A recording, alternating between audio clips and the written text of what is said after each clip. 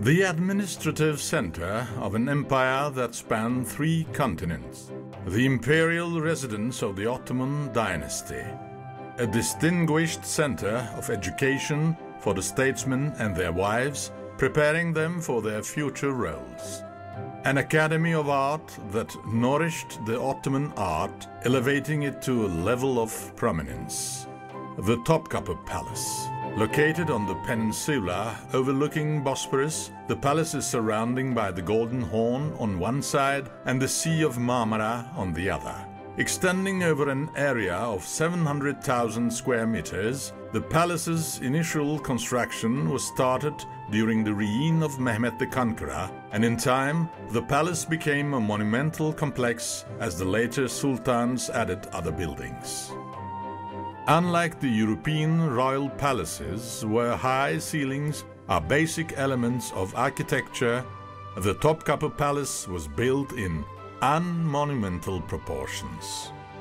As Sultan Abdülmecid moved to the Dolmabahce Palace in 1854, the Topkapı Palace ceased to be the imperial residence.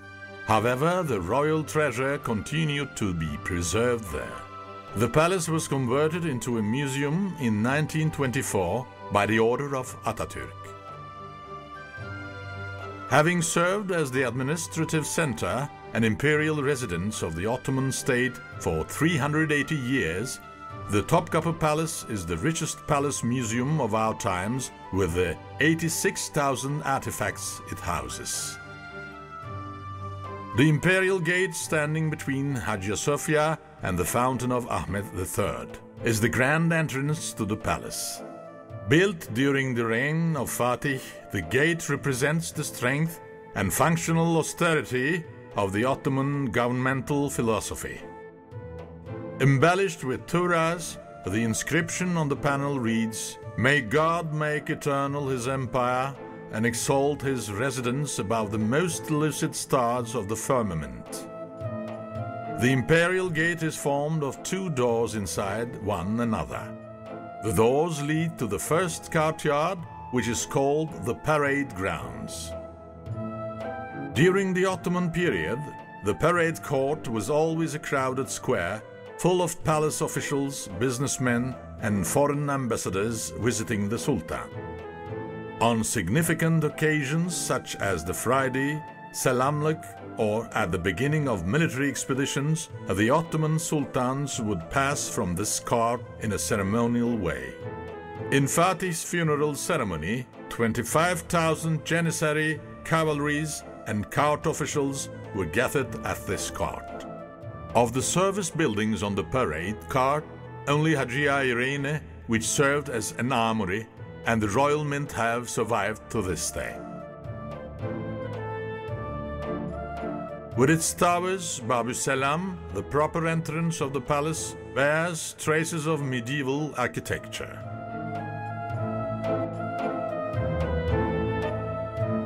Above Babü Selam, which is also known as the Gate of Salutation, rests an inscription of Kelime-i Tevhid with turas of Mahmud III and Mustafa III below. The Gate of Salutation leads into a courtyard, which is known as the Council Square, as its hosts the domed chamber, where the meetings of the Imperial Council were held. Together with the surrounding buildings, the courtyard was designed as a ceremonial ground, serving as the official representation of the Ottoman state. The Council Square was the symbol of the state and of justice. Grand state ceremonies, such as ceremonies of royal enthronement, called julus, the payment of Janissary stipends, formal holiday festivities, and reception of ambassadors were held here. Attended by thousands of Janissary and Timariot cavalries wearing impressive costumes, these ceremonies have inspired numerous artists. The Tower of Justice next to the domed chamber was built during the reign of Fatih as a tower kiosk symbolizing the palace. Renovated in various periods, The tower was originally built for the Sultan to watch the activities carried out at the palace as well as Istanbul. Surrounded by a wide porch with 3 domes, the domed chamber was built by Süleyman the Magnificent as the meeting place of the imperial council. The wooden ceiling of the porch is decorated with magnificent hand carvings. Embellished in Rococo style, the marble entrance is surrounded by a bronze screen.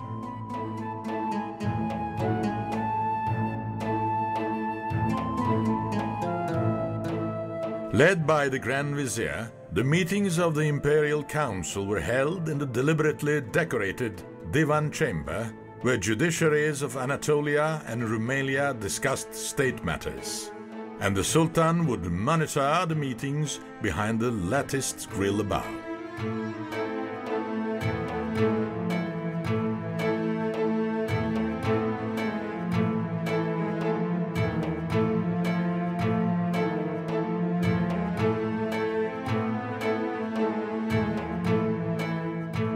Serving as the seat of the government for centuries, this room also hosted the marriage ceremonies of Sultan's son-in-laws. And the Grand Vizier received the foreign ambassadors here. All these ceremonies were held according to a strict and detailed protocol. Third gate of the Topkapı Palace, the Gate of Felicity, was a passage that opened up to the heart of the Ottoman Empire. Except for the ceremonies, passing behind this gate without permission was considered as a legal violation of Sultan's privacy and of court protocol. The stone in the entrance marks the place where the flag of the Ottoman Empire was centered.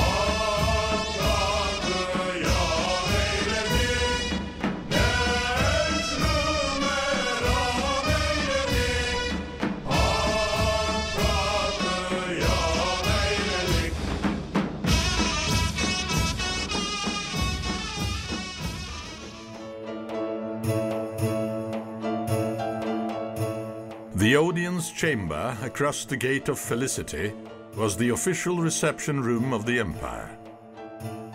The audience chamber reached its present form in the 16th century.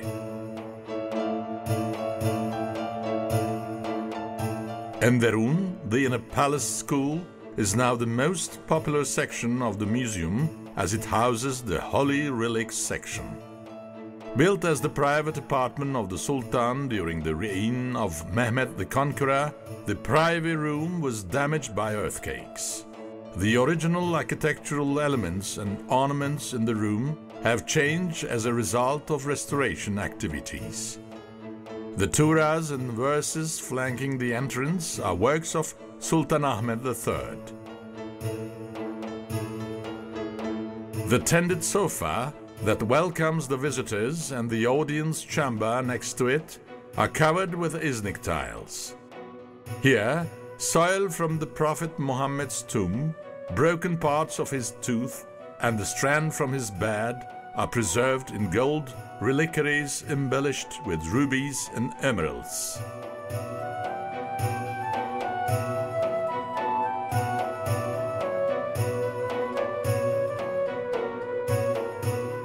The Prophet's footprint, his 2 swords, and bow are also exhibited in this section.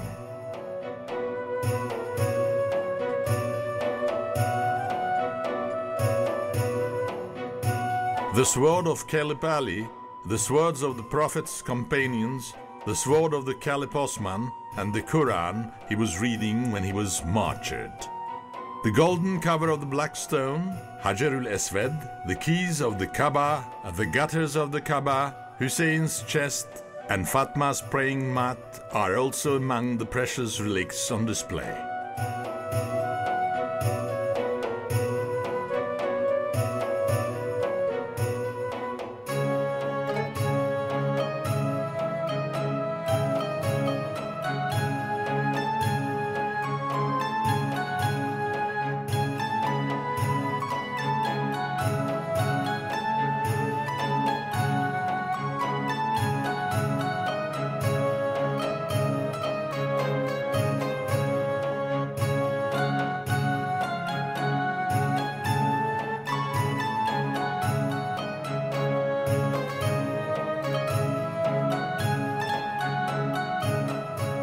The relics displayed in special cases in the decimal chamber are works of Yahya.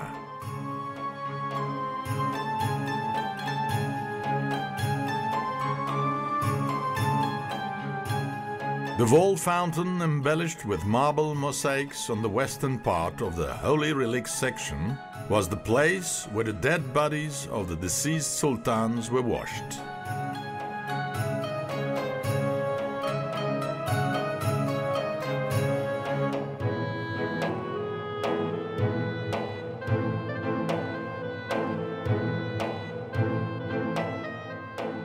The library behind the audience chamber in the Enderun courtyard was built by the order of Sultan Ahmed III.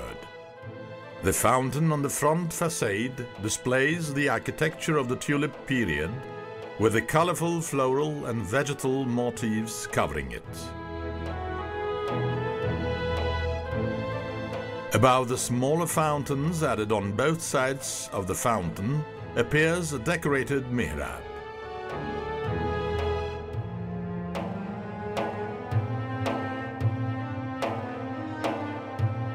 The walls of the library were covered with 16th century Iznik tiles, and the domes and ceilings are decorated with floral patterns displaying the characteristics of the tulip period.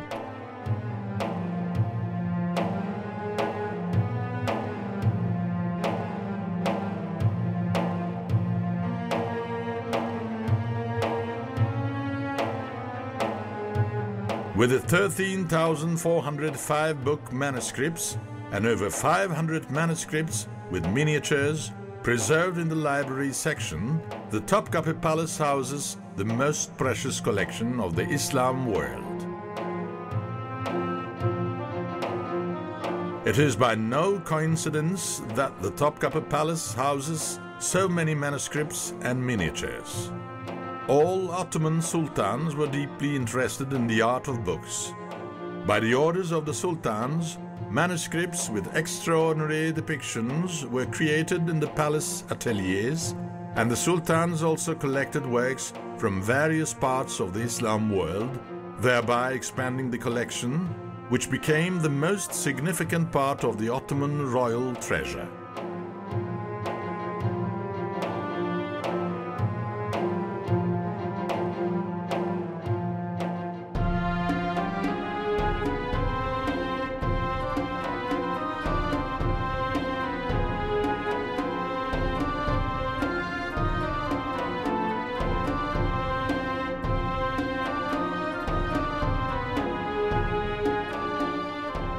Harem, the residence of the Sultan and his family, is one of the most important sections of the palace. Strangers were not allowed to enter the harem, and the residents could not leave.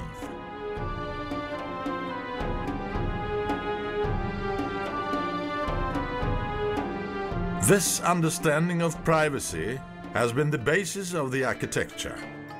Following a strict protocol, the harem was a large complex, also serving as a distinguished center of education.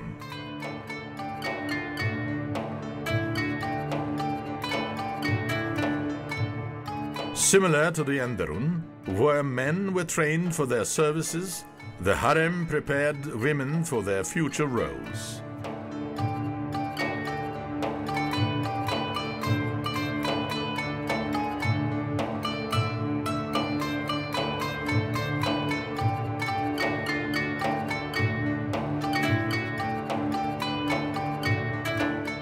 Unlike the flamboyant palaces of the West, here, the architectural proportions reveal a sense of intended modesty.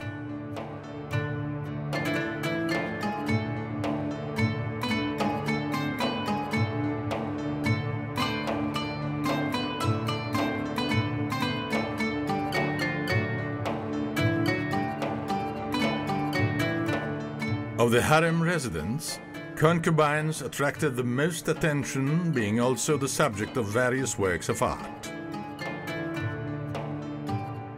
The concubines were generally war captives or purchased slaves. They were trained in a serious and disciplined way on Islamic culture, language, crafts, and palace etiquette.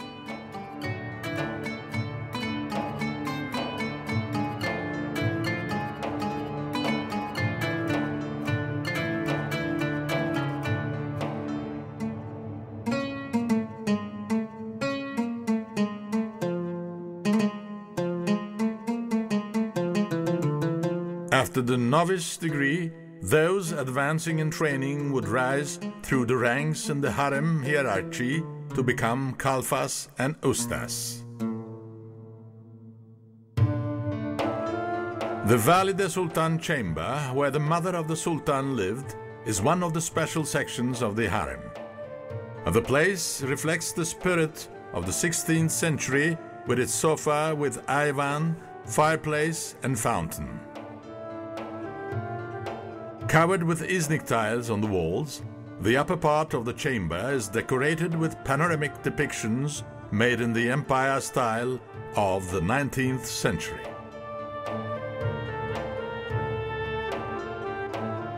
The Sultan's hammam was built in the 16th century by Mimar Sinan, who was commissioned by Süleyman the Magnificent. Sultans bathed in the iron latticed part. It was constructed to protect the Sultan from assassination attempts.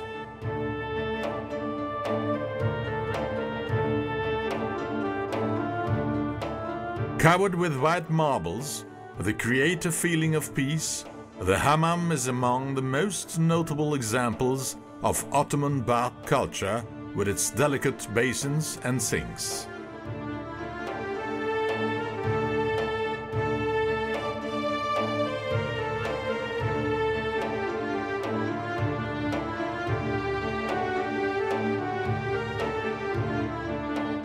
The 14 hammams at the Topkapı Palace manifest the value of cleanliness in Turkish culture.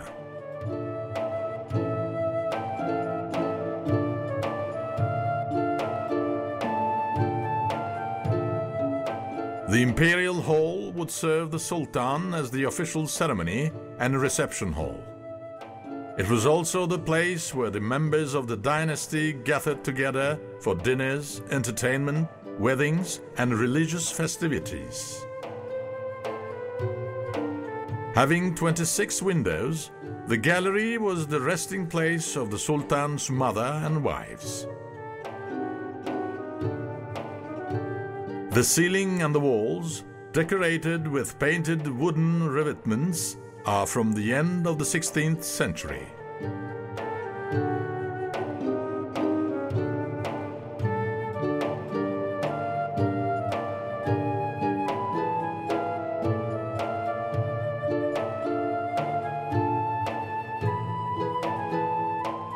Blue and white Dutch tiles covering the walls are from the 18th century.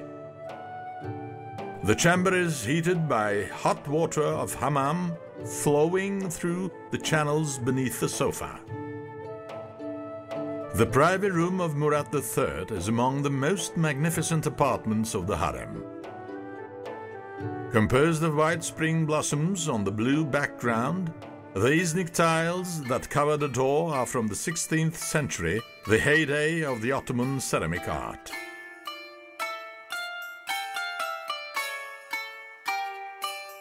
With its architectural proportions and decoration style, the interior portrays the zenith of the Ottoman art.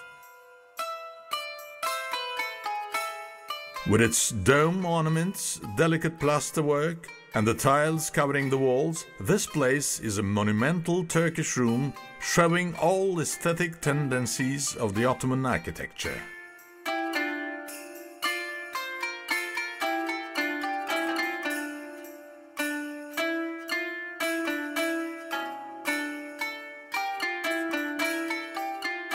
The Ayet el-Kürsi inscribed on the blue tiles surround the walls.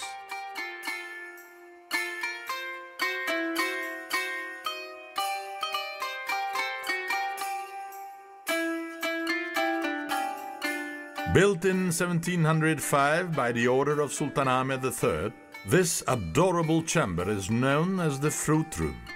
It was probably used by the sultans for dining purposes.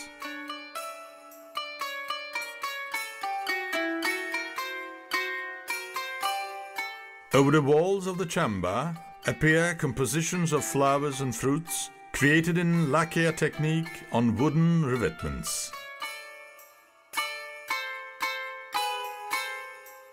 These depictions in miniature style marks the first Western influences in the Ottoman art of painting.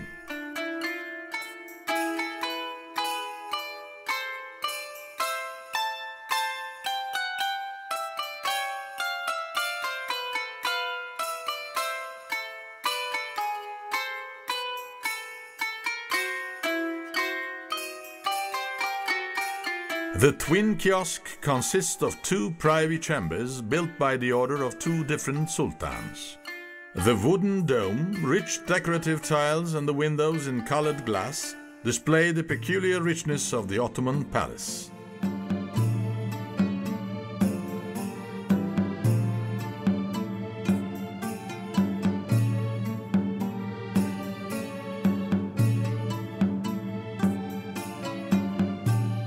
The twin kiosk was used as the privy chamber of the crown prince from the 18th century onward.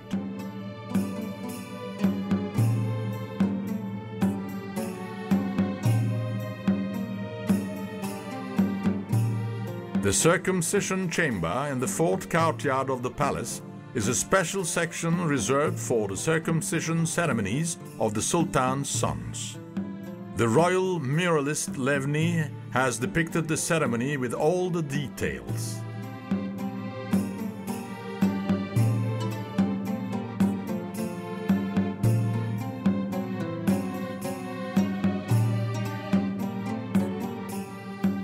Covered with turquoise and blue tiles in the facade and interior, the chamber was built on a square plan.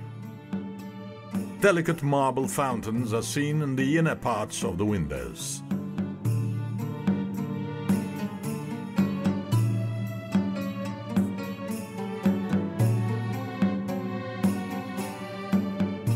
The kiosk in the fourth courtyard of the palace is made from tombak in the form of gazebo.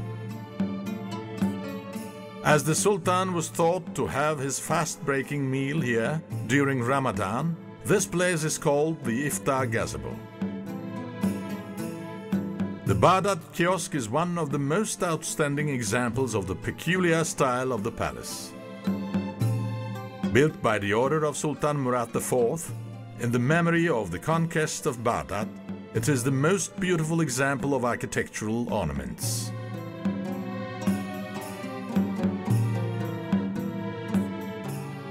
The closets and casements are perfect examples of mother-of-pearl and tortoise-shell work.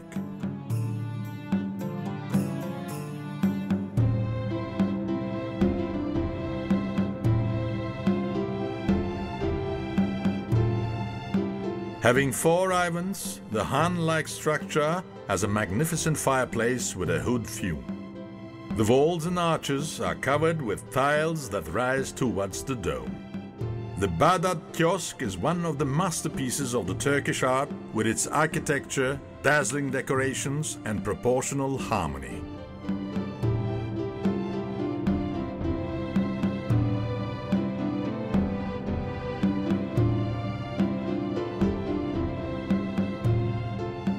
The Fatih kiosk, one of the first buildings of the Topkapı Palace, is now used to display the treasury of the Ottoman dynasty.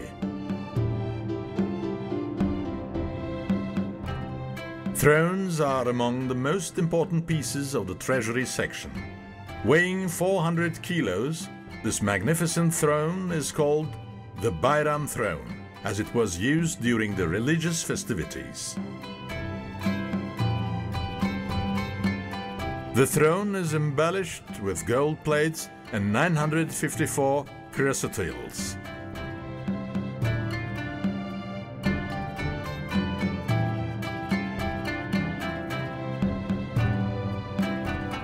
The artifacts displayed in the imperial treasury section are from the 16th and 19th centuries.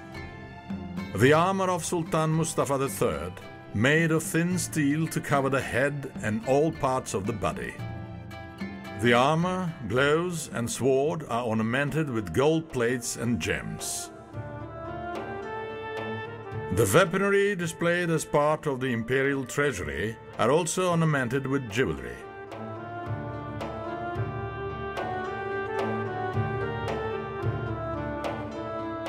Nadir Shah of Persia had brought this throne as war booty from India and presented it to Sultan Mahmud I as a gift.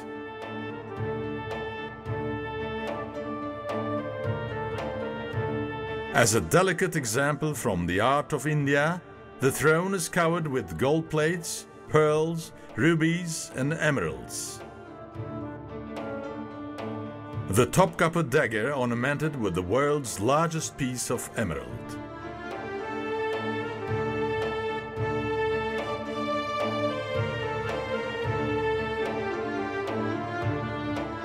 The ceremony kaftan has tulip motifs, which are often used in the Ottoman art.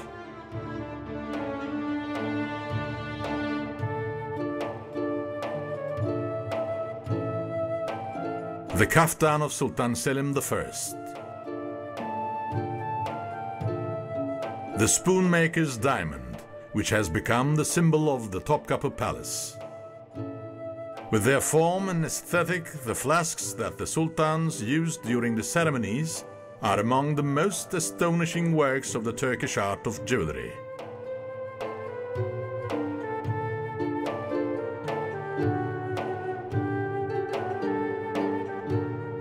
A writing set embellished with jewels.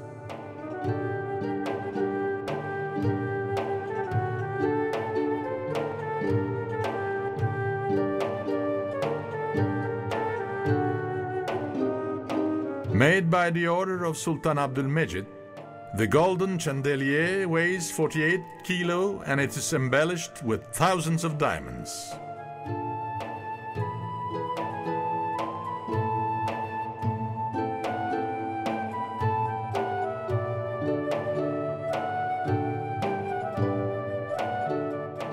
The Quran covers, made of gold, ruby and emerald, are among the most precious collections of the imperial treasury.